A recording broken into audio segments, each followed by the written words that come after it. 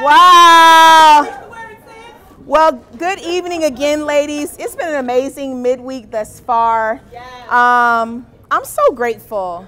I think that it's so interesting to me how the end of the year serves as a time of reflection and reflection and assessment, so you can go into the new year renewed. And I definitely agree. I think someone shared about just having refreshment from the conference. It was amazing. Different lessons impacted my heart, and the different times with people we spent. So I figured my word for this year is tenacity. And so tenacity, and I used to think of myself as I just want to be resilient. Resilient is able to weather the storm, endure, right? But tenacious is someone who goes after it. It's being on the offensive instead of the defensive. So that's my word of the year is tenacity, right? But the title of my lesson today is called Stretch Out Your Hand. And turn your Bibles to Mark chapter 3. And the scripture we're going to be studying out, or what we're going to be studying out, is Jesus helping a man who had a shriveled hand. And in Mark chapter 3, we'll start in verse 5. But I don't know if you know this, but the word hand or hands appears in the Bible over 1,900 times. The usage of the word hand in Hebrew, or Sonia, I might butcher this, yad, it's associated with strength, authority, and power. Thus, the term hand is associated with power or authority distributed through your hand. And so the other, and we're going to look at a few scriptures about that, but the other association can be associated with prayer, submission, and reverence for God. And in 1 Timothy 2:8, the Bible says, "Therefore I want the men everywhere to pray, lifting up holy hands without anger or disputing." And so I was thinking about this, and there are a few notable scripture references. When God told Noah, when God gave the charge to Noah in Genesis 9 verse 2, he says, "The fear and dread of you will fall on all the beasts of the earth, and on all the birds in the sky, on every creature that moves along the ground, and on all the fish in the sea. They are given into your hands." So this is an example of God giving Noah authority.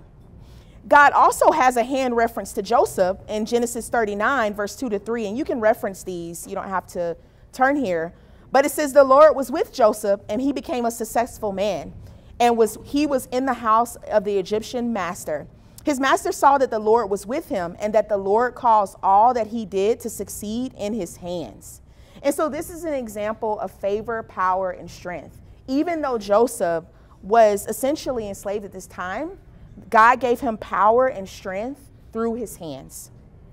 And the title of the lesson again is called Stretch Out Your Hands. And to stretch means to cause someone or something to make maximum use of their talents or abilities, or to adapt or extend the scope of something in a way that exceeds a reasonable or acceptable limit.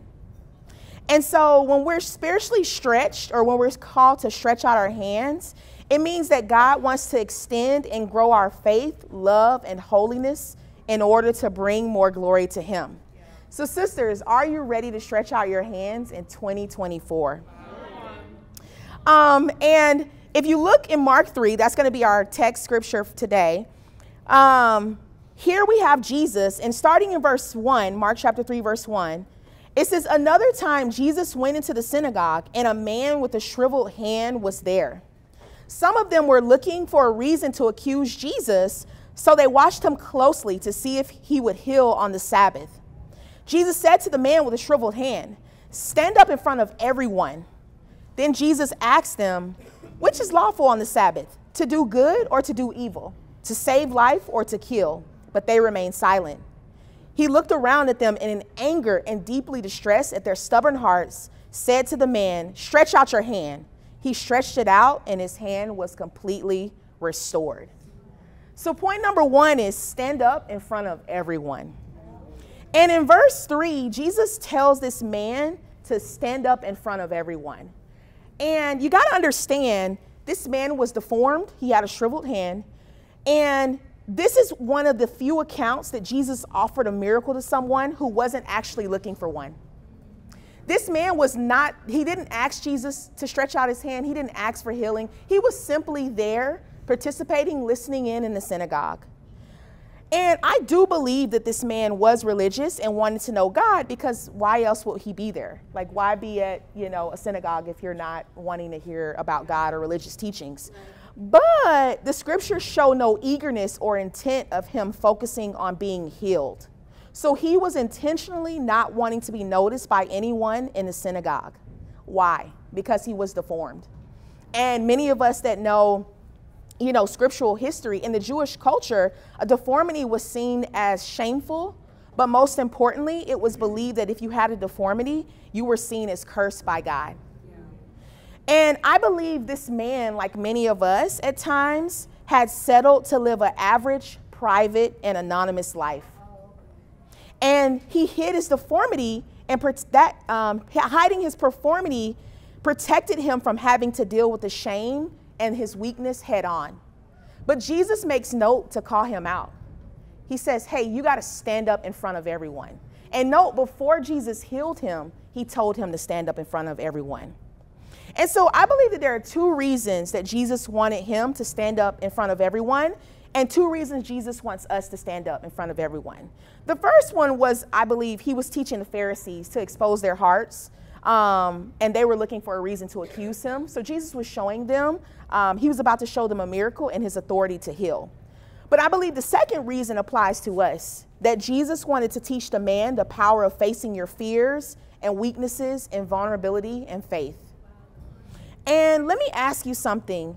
Do you stand up in front of everyone and share your weaknesses, vulnerabilities, in faith and humility and sincerely?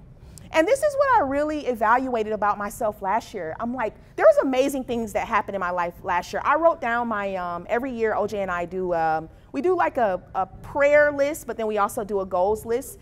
And 3 of my 6 prayers came true on my prayer list. So the first one, it was a miracle. He allowed me to be reinstated as a women's ministry leader. That had been a prayer for 4 or 5 years. He allowed me to go back into the full-time ministry by coming here. And, I randomly, this probably wasn't good then, but I put that I wanted to move to another city. And he allowed me to do that.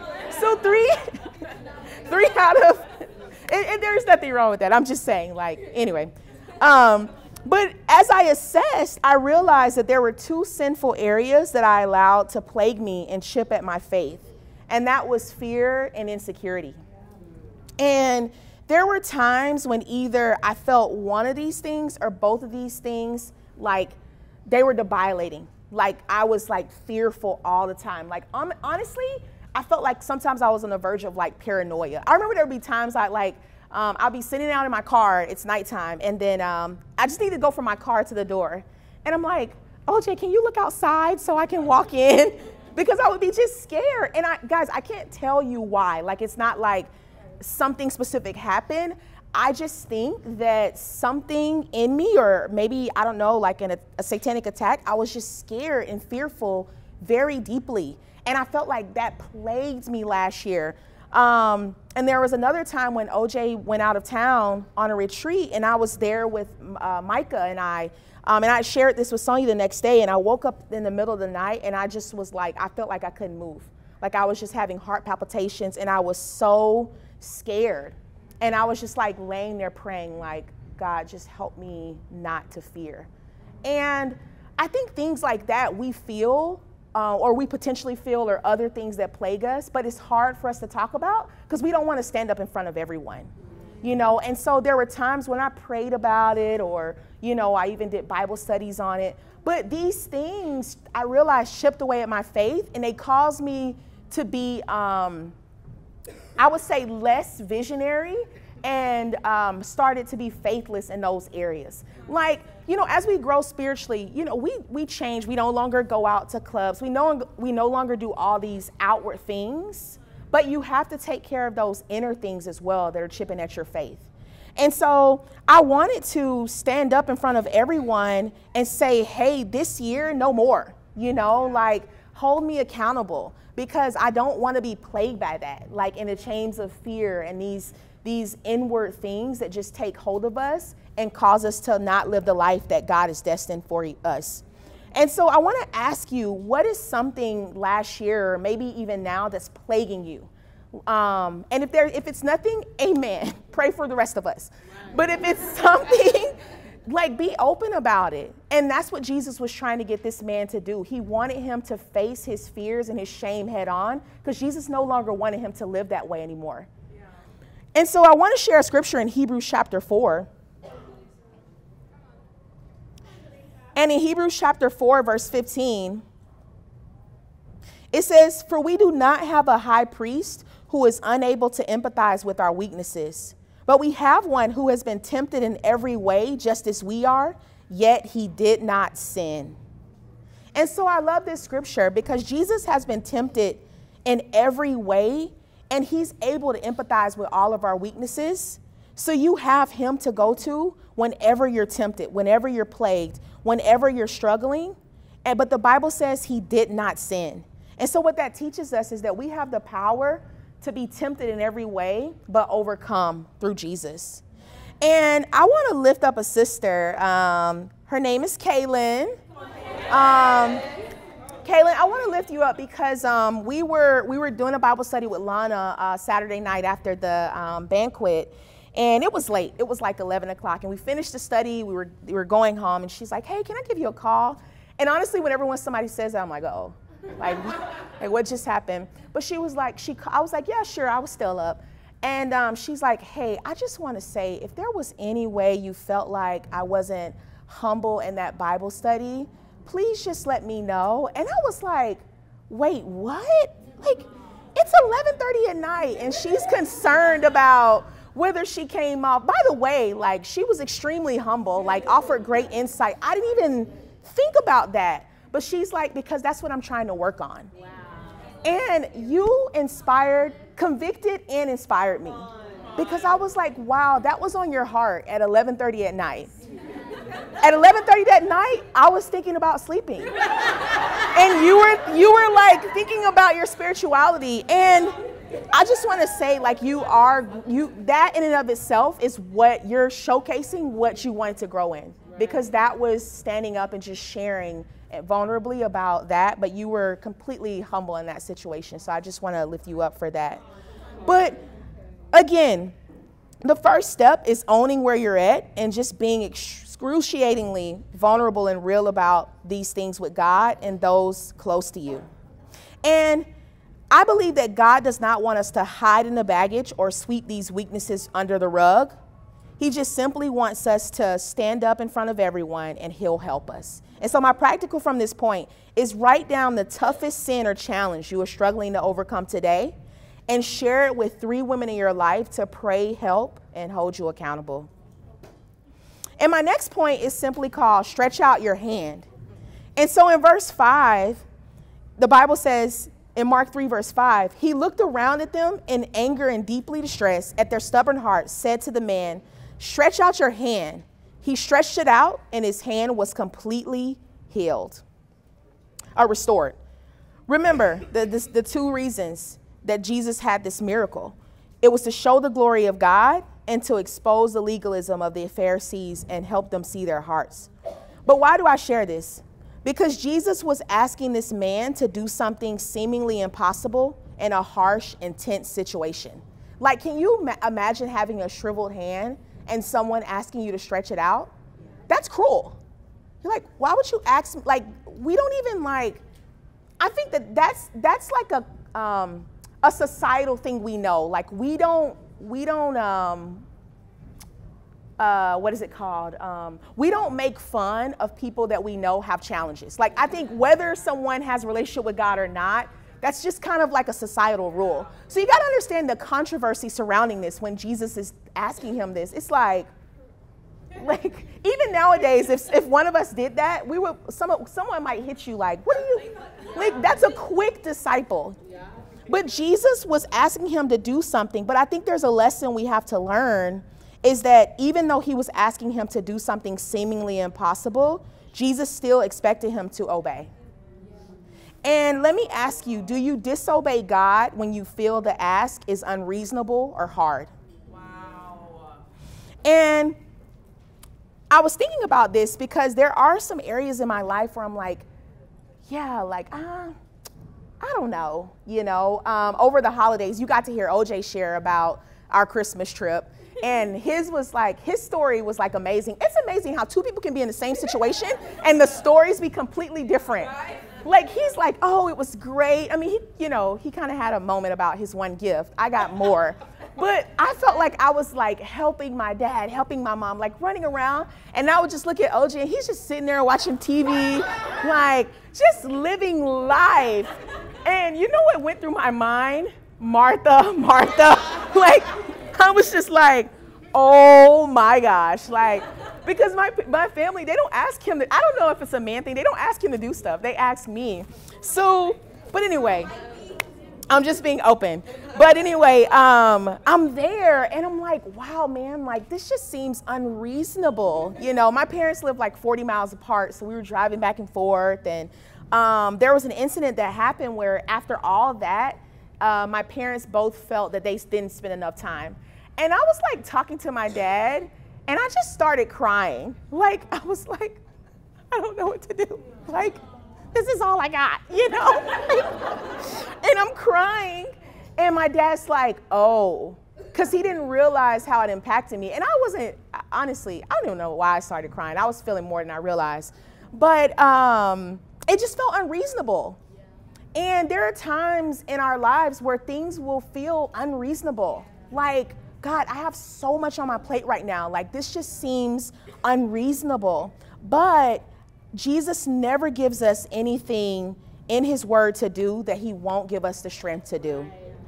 And let me show you about this man. This man refused to argue with Jesus or even explain his deficiency to show him why he didn't think it was possible. He simply obeyed. And I believe this man understood a biblical concept that many of us fail to learn or we struggle with. That if God asks us to obey something that is seemingly impossible, again, he will give us the strength to do it. And here are a few areas that we as women should consider. Are we being obedient to the scriptures in? Number one is simply devotion to him. And again, it's a heart, like it's not a matter of time. It's not a matter of, how much you read or didn't read. It's just a matter of heart. Like, I know in the mornings when I was rushed. I know when I'm just like, okay, you know what? Amen. Pray real quick. All right, got to take Micah to school. Or when it's like, wow, I am at your feet, God, listening, learning. And that can be 45 minutes, but it's about the heart. The next thing is our purity. Sonia mentioned it in the different sessions. We added purity because I believe purity is a huge topic that we have to constantly fight for. And it's so easy to be impure. One of my favorite scriptures is in James. I believe it's James chapter 4, and it talks about religion that is considered pure is to keep oneself holy. And to keep oneself from being polluted by the world. And I love that scripture because pollution is like little particles. Like pollution isn't like, oh, I just dumped this trash on you. It's like, no, like little by little, you get dirtied up. And that's what I think happens with us with purity. Maybe you watch something that you shouldn't watch. Maybe you hear a joke that you shouldn't hear. Like you can literally you could walk this bowling alley and hear impure conversation, and we still have to fight to guard our minds from that. The next one is relationships with others. How are they? Are we pure in heart and forgiving and loving in our relationships? The next one, we're women in here, and we had a lot of people showing their rings today. It's our submission to our spouses. It's like, how's that going? I think that this is huge. How's your relationship with your husband? And then lastly, I think one that's very huge is greed, and this not just financially. It can be in a lot of different areas. It can be indulgence in food. It can be overindulging in, binge watching shows. All these things are greed. And so we have to ask ourselves, are we obeying the scriptures in these areas? And if you look in Philippians chapter 2, verse 12, I love this scripture because it helps me to know that I can overcome and obey God's word, and he'll give me the strength to do it. And in Philippians 2, verse 12 to 13, it says, therefore, my dear friends, as you have always obeyed, not only in my presence, but now much more in my absence, continue to work out your salvation with fear and trembling, for it is God who works in you to will and to act in order to fulfill his good purpose. So we know from the scriptures that we learn that God works in us to continue to help us to overcome and overcome our sins and to help us fulfill his good purpose. And I believe that when we obey, God does the rest. And so I was thinking about in high school, when I was 16 years old, I just got my license. And, you know, I come from a single family home. So my mom was like, oh, I'm going to get you a car. And I was very logical. I'm like, Mom, like, you don't make that much money. And I don't know, like, where's this car going to come from? But she just said, like, I'm going to get you a car. I'm like, okay, you know. But she was like, the catch is you have to get great grades. So my grades were good, but I got that semester, at the end of the semester, I got, I think, all A's and 1B or something. But anyway, it's Christmas time, and I'm like, oh, I don't see a car. She hasn't talked about a car. But we go to my uncle's house, and so he's talking to me. He was like, yeah, your mom said you got really great grades. And I'm like, yeah, I did. And he's like, you know what? I was talking to your mom, and I have an extra car here. It's not much, but we're going to let you have that for getting great grades. Wow. And I was like, oh my gosh, like I just got a car. And my older cousin, we're like 4 years apart. It was his old car, and he put a sound system in it. And so it wasn't just like an okay car. It was like a cool car, like with a sound system. Well, it was an old car, but with a new sound system. But I was so grateful. And I believe that that's like the power of obedience. I couldn't logically see it, but through just obeying my mom at the time, God worked it out. And I think God does the same thing with us. Yeah. Like you can't logically see how things are going to work out, but if you obey the scriptures, God will work it out. Amen. And there's a couple areas where I just want us to focus on our obedience to Christ. Okay. And the first one is our faith as a women's ministry. And I want us to be a faith-filled group of women and continue to grow in our faith, where we're like, you know what? Circumstances don't matter. What things look like don't matter. God will work it out. But the only way to build your faith is through Romans 10:17.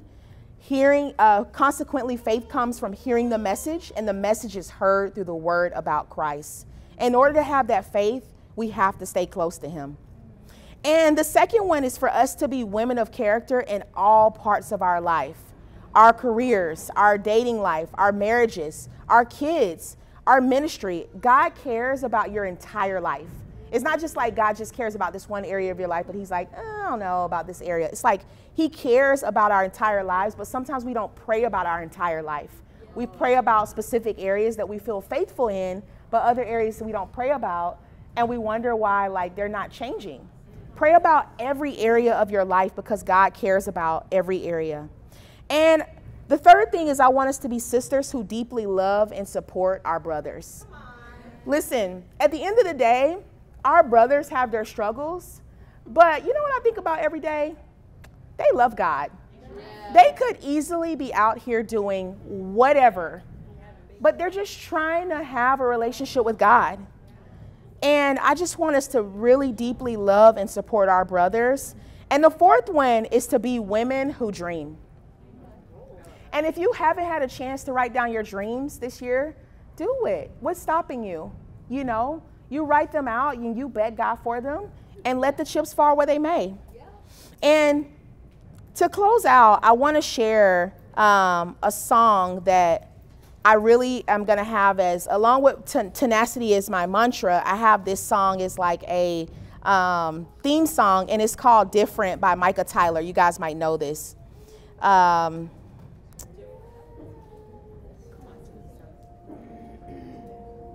you guys hear it? I'll just play a verse.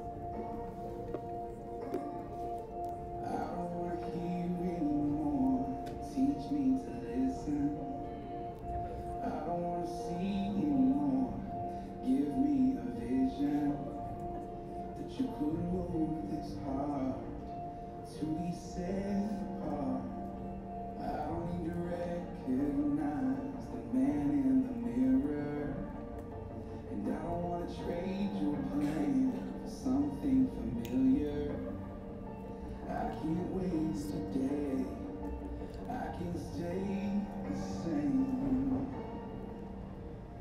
I wanna be different, I wanna be changed, till all of me is gone, and all that remains is a fire so bright, the whole world can see that there's something different, so come and be different in me. And the song continues on, you can listen to it, but essentially he says, I want to be different, I want to be changed, till all of me is gone and all that remains is a fire so bright the whole world can see that there is something different. So come and be different. I just want to be different. And you see what God can do when you simply stand up in front of everyone like this man with a shriveled hand and stretch out your hand in faith, and God will use you powerfully. Love you guys.